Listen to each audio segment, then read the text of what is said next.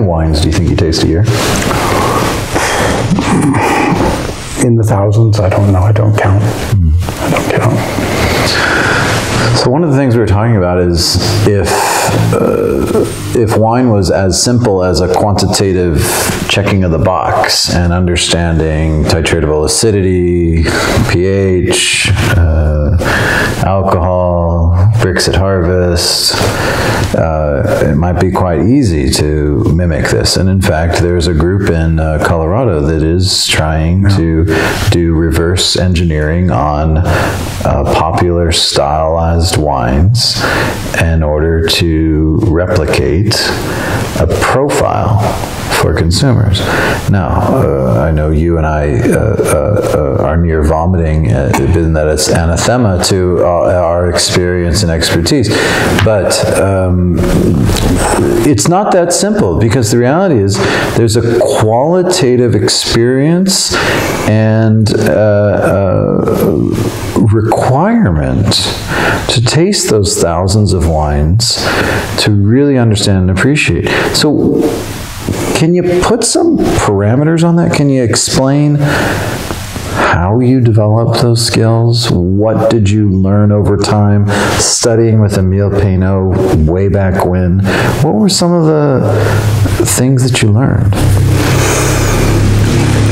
First of all, I agree with you. I don't think you can reduce wine to numbers.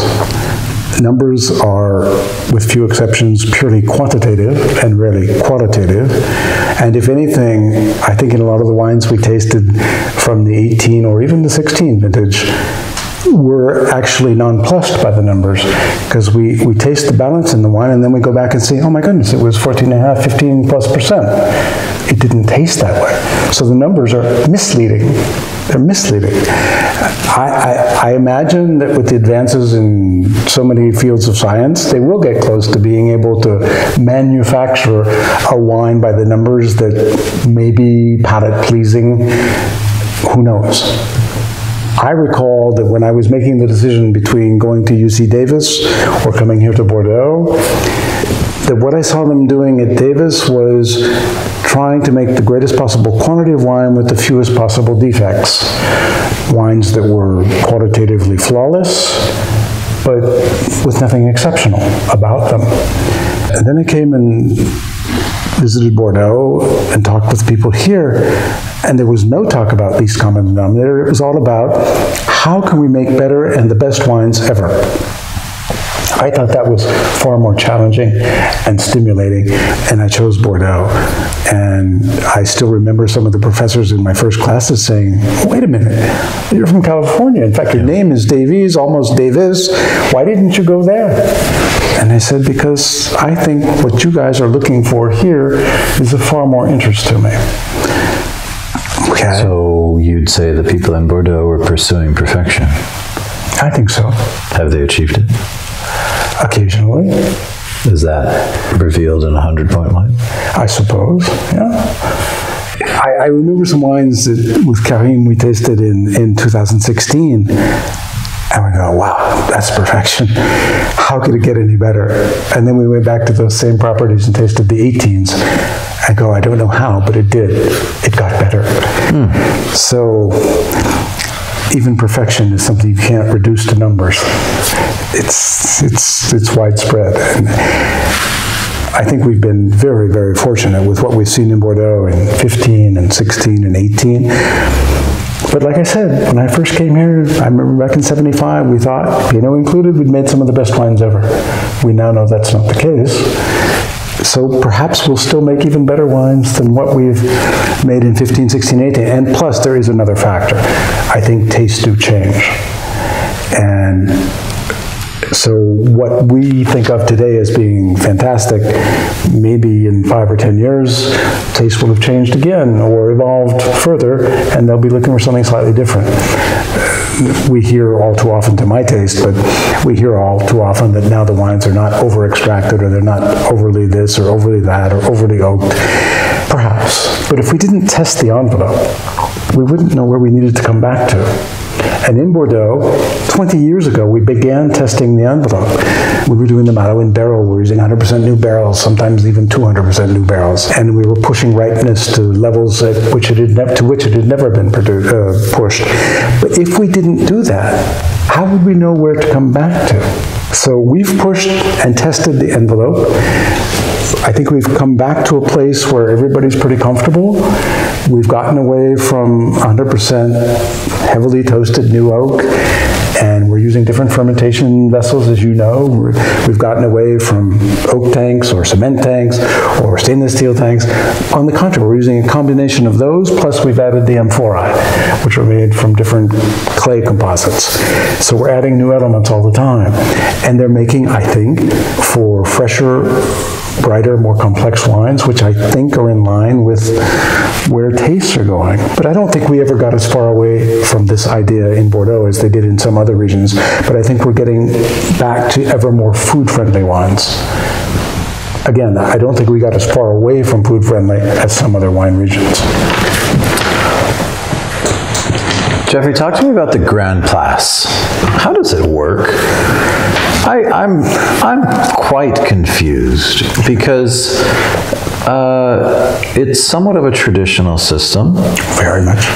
And I'm not clear on how it started. And you must be one of the few Americans as a négociant, right? Well, I wasn't here when it started. Okay, well, I believe you. I didn't dig any of those ditches that separate the appellations. Right. Those are the Dutch. Yes. Yes. I want to make that clear. It's a system that's probably 350 years old now. And there's levels of this, yes. Right? Can you explain some of that? You basically had three levels. You had the chateau, you had the courtier or the brokers, and you had the négociant or the merchants. Initially, the courtiers would scout the countryside, find wines, bring samples back to the merchants in Bordeaux, or in Libourne much later, and the négociants would taste and think this is interesting, and then usually they would buy the wine in barrel, bring it to their cellars, age and blend it more or less scrupulously, bottle it, and it was labeled under the négociant label, not necessarily... It would be négociant plus chateau frequently. Okay. And you could have famous chateaus, but bottled by one of the many négociants in Bordeaux who existed over time. And this dates back to 17th century. I would say 18th, but possibly even 17th. No, I would say 18th. Okay. 18th and 19th. Yeah. Chateau bottling, as everybody I think knows now, is a relatively recent phenomenon where the chateau ultimately took back some of their authority and power by saying, no, we're not going to sell the wine until we have bottled it when we feel it's right, when we feel the blend is what we want it to be. And our estate is worthy of distinction. But if I'm not mistaken, my recollection is that Chateau, even as prestigious as Chateau Latour, weren't doing 100% Chateau bottling until probably the 30s, and we're still bottling barrel by barrel, so you can imagine the bottle variation, into the mid-50s. And they were certainly not unique in that, but the bottling of the blends determined by the chateau, at the chateau, is still a relatively recent phenomenon in wine terms because at best it's 70-odd years old, and in many cases even more recent. So the négociants today, the merchants, are rarely buying wine in barrel, bringing it into their cellars, aging and blending it to their guys, and then marketing it. With one exception, the so-called marque or branded wines like a Mouton Cadet or what have you, where the companies are buying from the so-called co-ops all over Bordeaux, and maybe from a few independent growers, and they are blending the wines in their cellars in substantial quantities and taking out a brand name and marketing it. Mouton Cadet being the most successful of those, because I think they're at 1.2 or 1.4 million cases of Mouton Cadet today. I mean, it's just huge. And I take my hat off to them, because to come up with consistent quality that is recognizable as a style year in and year out, for that quantity of wine, I think it's an amazing feat, and I don't look down at them at all. I think it's admirable that they're able to do that, but it's not my passion. My passion is, as we've said, it's more to the artisanal grower who's hands-on, making his wine, trying to make the best from his terroir that he possibly can. Sure. And that's one of the levels. It's the producer, the chateau. Explaining the number of hands. So there's a winery, then there's a courtier, then there's negociants. In America, there's an importer, then there's a distributor, then there's a retailer. That's a lot of hands in the pie. Yeah, and I suppose it would be a long debate as to how much each of those pairs of hands add to the value. So we kind of have a three-tier system here in Bordeaux: Chateau, Courtier, Négociant, and you have a three-tier system in the United States: importer, wholesale distributor, retailer, or restaurateur. Right. But I think both in the United States, the lines are beginning to blend, and frequently the wholesaler is the importer selling to the retailer, but often the retailer either has a wholesale license or has a cooperative wholesaler importer who will bring wines, clear wines in to him. So the traditional three-tier system for Bordeaux wine, I'm not talking about all the rest, I think the lines have tended to disappear between them. And well, it's a condensing of margins necessarily to be more competitive. I think that's a part of it. I think, though, that by virtue of the fact that first Diageo decided to get out of the Bordeaux wine market game by basically ending Chateau and Estate, that sent shockwaves through the market, and as a consequence, Southern Wine and Spirits, who was the biggest distributor in the country, decided that it too would pretty much get out of the Bordeaux wine business, and a lot of wine was purchased in the United States and brought back to Bordeaux or put into warehouses for sale later, so that the whole market just didn't crash. I think that the system had one advantage that we have lost. The wholesalers would not only sell to retailers, but they would also sell to restaurants. Today, there are very few wholesalers in the United States selling to restaurants. And so Bordeaux has lost, I would say, 85% of its presence on restaurant wine lists, and is now basically sold to the retail chains, or chain of distribution, I mean. There was also a change, though, that affected a lot of that. The trickle-down was that the wineries raised prices in order to keep more of the margin themselves, and they held back inventory in order to see what the marketplace would pay for those wines over time. And in so doing, I think the top growths in particular enriched themselves and made good decisions economically for themselves.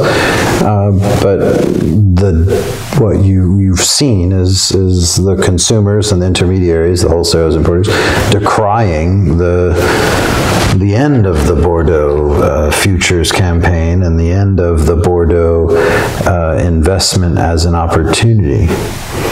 What's your perspective on that? It's a much talked about subject and has been probably for the last 10 years, especially since the shockwaves that came from Diageo, Southern, and so forth, getting basically out of the Bordeaux wine business. We all know that there are several reasons to pursue futures. One is that when the wine is bottled and becomes for sale on the market, it may no longer be available because the production may have been small. Small production, limited allocation. Sure. Snapped up. Another reason is if you're a fan of special format bottles, basically buying them en primeur is the only way to ensure that you will have them. And thirdly, of course, is the fact that you believe that the wine will gain in value between the time you buy it on futures, you receive it delivered, and thereafter. Yeah. I mean, it makes sense to me, but what do you think? Do you think buying something 18 to 24 months in advance of receiving delivery confers a discount? I'm not sure the word would be confer, but that you put your money up front should hopefully allow you to have a reasonable return when that product is delivered. Whether or not you're buying Bordeaux futures as investment grade opportunities, I would argue if I'm parting with my money today and not getting delivery in 18 to 24 months, right, I would expect some sort of discount. As a consumer, well, I think the discount is the futures price because theoretically, that's the quote. The price you pay on futures and the price you pay for the delivered wine. There should be about a 20-point spread, which minimum, which would more than justify the investment given the cost of money today. Now, if the cost of money were still high, 10% or more, then the equation would be more difficult to satisfy or to balance. But today, with money costing 1 or 2%, 3 maybe in the US, depending. Yeah, so we're talking about inflationary costs. But if you even if you benefited on a 20%, which may be 15 on a first growth, and then you factored in the cost of inflation, 2 to 3 for 2+ years, suddenly I'm paying maybe I get an 8%, 9-10% discount. Well, and you ask the question. I would say you get an 8 to 9% return on a 24-month investment, which unless if you sell the wine and there's a buyer on the other side, and if you're an individual consumer, or if you keep it, then it's a discount. I could see you saying that, yes. Yeah.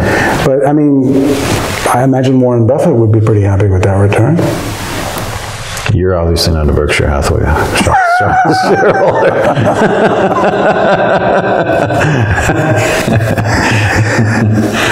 There's much higher expectations. The sole reason for buying futures being a speculative one is not my motivation for encouraging people to buy. No, sure, yeah. Going back to the argument of access, allocation, unlimited supply wine, and formats and so forth. If people are in it purely for speculative reasons, then they take the risk, and what happens happens. Agreed. And we've all, I think, been pretty fortunate in that over the past couple decades, particularly in the great vintages, the returns have tended to be there, which is an added bonus to the high quality of the wines. They continue to improve in bottle over time. So it's like a dual bonus. But then there's Chateau Latour that said, thank you, but no thanks to the whole Grand Place system. They're still selling to negociants, but the idea of releasing their wines at a discount en primeur, they said, no, we're good. What's your thoughts on that? Well, I think that they watched that Orson Welles commercial where he said, we'll sell no wine before it's time. Mm-hmm. And they realized that if they put the wine in their cellars until the wine was theoretically ready to drink, that they would make or reap a lot of that return that otherwise the intermediaries, trade and the consumer would. Yeah. It's a very ambitious and audacious approach. I think it's still a bit early to say how successful the approach will be or has been. One thing that did happen... But they looked at the immutable law of supply and demand and said, we will restrict supply and demand will remain high, and we will set higher prices as a result. I don't know if they'll set them, but they hope to fetch them at any rate.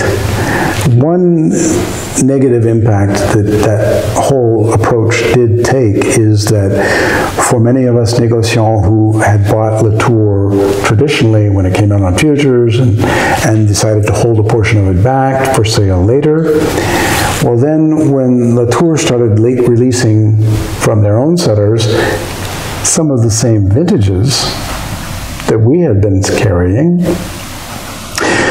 consumers around the world would say, well, wait a minute, is this the late release from the Chateau, or is this from your setter? Well, it's from our négociant setter. We've had the wine since it was released. Oh, well, I really prefer to have it direct from the Chateau setter.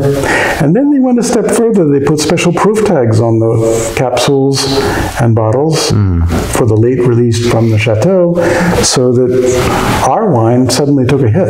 That sounds like an Asian phenomenon. Were Americans doing that? Were Americans responding in kind? Oh, yeah. Perhaps to a lesser extent, yes. But they still were. They still were, yeah. Not just because there's been so much counterfeiting in particular around these wines. I don't have anything against the proof tag and other similar systems, nothing. But it suddenly put us in the awkward position of having bought the wine on futures, held it in our cellars, right, and then suddenly be told, well... Thank you very much, Latour.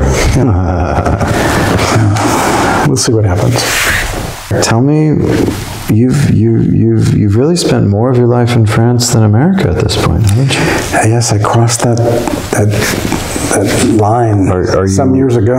Are you a dual citizen? No, just American. You're still American passport. So, what has it been like? Because there's lots of perception. It's like being married. You can't be faithful to more than one wife. Is that right? That was a rhetorical question, right? I don't have to answer. How can I be faithful to more than one flag at a time? Well, there's plenty of dual citizens, but... Can you be faithful to more than one flag at a time? My question relates to... What has it been like to be American in France? Have you encountered challenges? Well, yeah, I mean, because many of the leading négociants in Bordeaux, their families have been at this for 200 and 300 years, and there's a bit of silver spoonism. I certainly didn't have that. When I started as a négociant, I had basically nothing. As I told you earlier, I really started as a journalist, writing about wine, which was, and still is, my passion, and gradually, slowly, transformed that into a négociant business, a wine merchant business. But there's no silver spoon. There's no family that's been here for several hundred years. So it's all been thanks to my own passion and hard work. And, you know, I would make a distinction too. You say, well, what's it like being an American in France? That's one thing. What's it like being an American in Bordeaux is another thing. Because Bordeaux is a very closed and insular society. And I don't think if you're not native born and been here for a long time, you're ever fully accepted. Mm-hmm. People say the same thing about going to Boston. Well, I could understand that because it is an old traditional American city, one of the oldest American cities, and so they want to know that you came over on the Plymouth, or over to Plymouth Rock on the Mayflower, rather. Sure. There's a bit of that here, and I suppose I could let it bother me, but that wouldn't be very productive, so I don't, and as you know, I'm married to a French woman, but her family was not in the wine business. And thanks to her, largely speak the language fluently and probably better than most of the people here because I hear it differently. And all kinds of word combinations and plays on words occur to me that don't immediately occur to the locals. Do you say we or way? Ça dépend. So I have fun with the language and I play with it, and that's always been interesting. Do you miss America? Well, yes and no. I mean, I go back frequently, and Sometimes when I have to get on the plane in San Francisco, they have to put a couple people behind me to push me into the plane. But I think anywhere you live, or just about, there are pros and cons, and the trick is to concentrate and to focus on the pros and not be obsessed by the cons. Otherwise, you're going to be miserable wherever you are. For sure. And Bordeaux and France both have a hell of a lot to offer. I think of France kind of as a concentrated version of California. I mean, we have the oceans and the rivers and the lakes and the mountains and the vineyards, all of which you have in California as well, our native states. And I'm not sure it's your native state, but it is mine. And Texan by birth. That's okay. But France obviously has 2,000 years more history and culture than California does. But I mean, I love both places. And you say United States, but I think mostly of California because that's where I'm from, and that's my probably favorite state in the United States. And there's so many beautiful places in that state too. And I always loved driving from San Francisco in the Bay Area down to UCSB, Santa Barbara. And what's so amazing to me today is, as we talked about earlier, when I used to drive down there, there wasn't a vine anywhere to be seen. And now from, King City all the way to south of Santa Barbara, on both sides of 101, there are vines as far as you can see. And some damn good wines being made. I think you're making some of them. Thank you. We are. It's just amazing the changes that have gone on there as well. But I think you have to look at the positives wherever you are, not dwell on the negatives, because it would be easy to get despondent. For sure. I prefer not to be. Jeffrey, thank you so much for your time. This was a fantastic, engaging, and illuminating discussion. Chin and best wishes. Thank you for taking the time to come by and see us.